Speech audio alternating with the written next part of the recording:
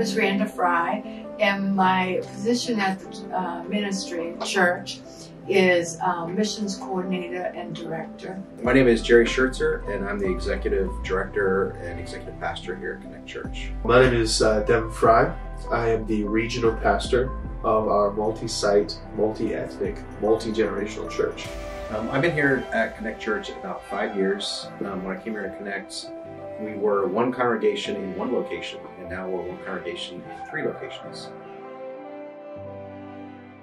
The founder of Connect Church was my husband, and my son is now the pastor, and then my grandson is on staff too. My name is Devin Fry. My last name Fry. I'm a 3rd generation pastor. Now, I'm not a pastor because my grandfather and my dad did it. I'm a pastor because it was my choice.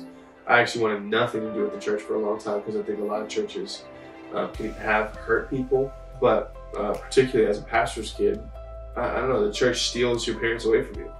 And so although people came to my family for assistance, help, leadership, guidance, spirituality, I kind of was, my dad was taken away from me as a young kid. And so in the pivotal years where I really needed him, of who I was forming to be, I didn't have my dad.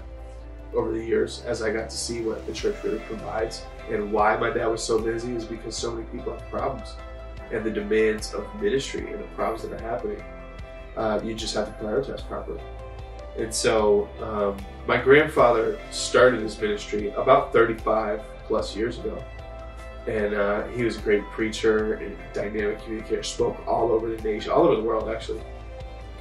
Once Ernie came to know the Lord, he knew the Lord had begun to speak to him about being full-time in the ministry. And so we started having meetings in Uxbridge. As we kept progressing, he felt impressed that we should come back into our own territory, which was here in Ashland. We came over here to Ashland and we met at the little dance school. Once again, we outgrew that building, so then we began to look around. This building that the church is in now, they were leasing property. We leased from them for a period of time. And then this one day, one of these elders came in to visit him, and they went for a walk outside the building down along the railroad tracks. And while he was going, talking to his friend, he felt like the Lord was saying, this property is going to be yours for the church. The owners of the building had been trying to get Ernie to buy it, but their price was, several $million, and we didn't have several $1 million or access to get it. Lo and behold, we didn't know it, but the people that owned the building were going bankrupt. So the building was going to auction, and then Ernie and his treasurer went to the auction, and it just turned out that they were the only people that showed up. And it ended up going for $100,000, and we just happened to have $100,000, and so we were able to buy the building for cash. One of our visions here at Connect Church is we want to help people connect to God and connect with their purpose. So that's why kind of our vision statement is connecting the disconnected, Connect Church. And to really do that, we believe that everybody has a unique purpose that they were designed to accomplish while they're here on earth. And we believe that purpose is found in your connection to God. So we start with saying we want people to help to know God. We want them to know who He is and how much He's loved them and the purpose that He has designed them for. So we want them to know God. We want them to find freedom. So we believe that we all have issues. We're all stuck on something. All of us have something in our life that we need freedom from.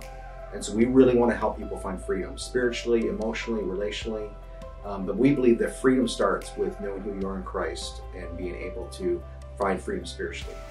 The third thing we do is we want to help everybody to know their divine and unique purpose. We believe that God has created everyone for a unique purpose, and when you find that purpose and begin to fulfill it, you begin to experience real joy in your life. And we were created to live with a life full of joy. And then the fourth thing we do is we want people to make a difference.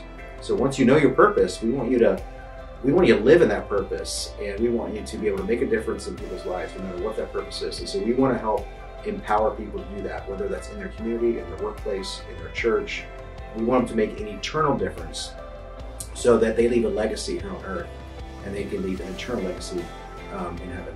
Unfortunately, a lot of people have been hurt by churches, and in our church, we don't shy away from that. Actually, we lean into that. And I'm sorry that's happened to you, if that has happened to you. I think churches can be known for rules and restrictions. I do believe in the Holy Word of God. I do believe that it's the greatest book in human existence. And it doesn't just have good advice, but good news, that you don't have to pay for your sins. You don't have to carry shame, guilt, weight of all the decisions that you made in the past. But there's no doubt about it that the church doesn't have the greatest reputation amongst humanity. And so, to be honest, I think what I would ask of many others is don't judge us because of others' mistakes or actions. Because although there are some bad restaurants in the world, you don't give up on going to eat. And so, very similar to us is, yeah, there's some bad church, but there's a lot of great ones out there. We want more for you than from you. Is we're not asking to take things from you. Some say, the church is for all about my money. They just want my money. No, we want more for you. We want you to be at your purpose. We want you to have the best friends of your entire life. We want you to be full of joy and full of life. And that's what we would hope, is that you come into our environment and that's what you receive. But yeah, I would say life-giving nature is probably what is our major distinction in our church. And what does the church provide? Well, I think primarily I would say three things. I'd say a church provides hope in Jesus. A church provides help, practical assistance to meeting some of your needs. Some people's needs might be physical, some might be emotional, some might be spiritual, some might be relational. And then I think it provides home for people. It's a place of belonging where I belong here. Is you can actually have a spiritual family. And some people don't have a mom and dad, they don't have brothers or sisters, or the mom and dad they do have are very present in their lives. And so what I see as the church, especially our church, is provided literally spiritual family that can outlast and outperform your biological family a lot of the times. Unfortunately, my grandfather just went home to heaven just a few weeks ago. He was suffering with dementia in his mind for years.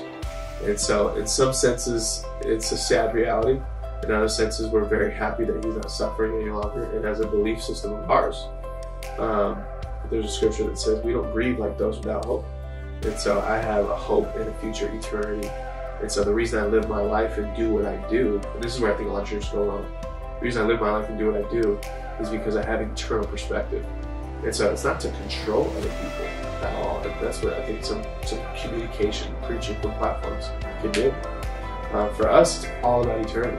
Is this life is just a mist or a vapor here today, gone tomorrow. So because of that, I want to do everything I can to leverage my skills, my gifts, my abilities, my passions, my hurts, and use all of those to help and add value to other people in the 80+ years you have in this life. We want to leverage it for the kingdom of God.